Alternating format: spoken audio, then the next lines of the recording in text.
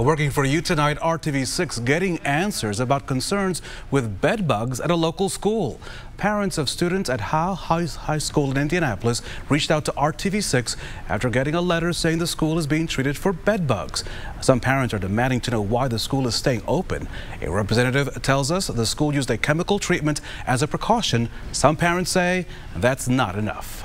The school's a big school, and the way it's sectioned off, you need to treat every section from the third floor down to the basement.